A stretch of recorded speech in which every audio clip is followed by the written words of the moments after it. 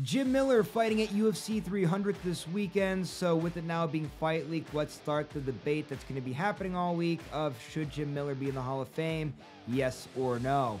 What's up, everybody? John Eric Polai here with My MMA News, and I thought I'd join in on the debate that I'm sure will be taking place throughout the course of the week. Is Jim Miller a UFC Hall of Famer when he retires one day, yes or no?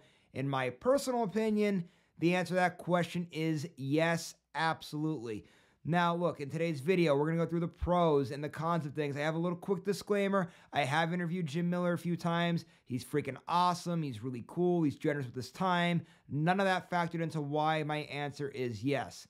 So let's get started with the pros and cons. We'll start with the pros as to why he should be in the UFC Hall of Fame one day. He's right now the UFC leader in total fights with 43, leader in total wins with 26. He's second in total finishes with 18, second in total submissions with 12. He's first in submission attempts in UFC history.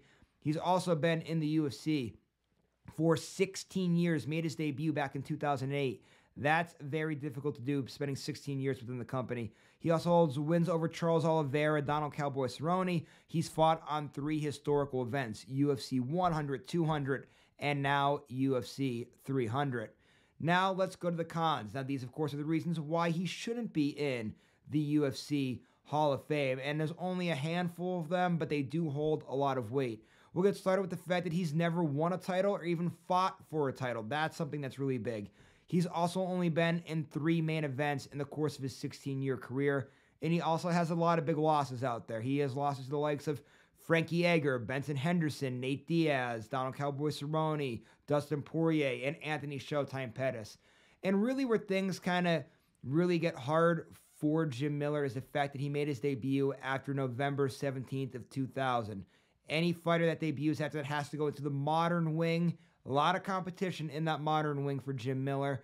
But for me, listen, I have no problem with the longevity argument. Some people will say longevity shouldn't get you in.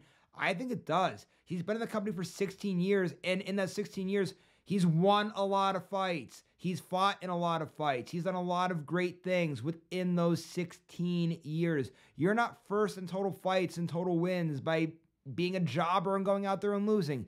He's still, in 2024, year 16 of his UFC career, winning fights. He just won earlier this year. So, for me, I think the fact that really this record might stand for a real long time when you think about it, because I don't see many people fighting in the UFC for 16 years. It's going to be very tough to break a lot of those records. So for me, as long as he's going to be holding those records for time and time to come, which I think he's going to do, the answer is yes.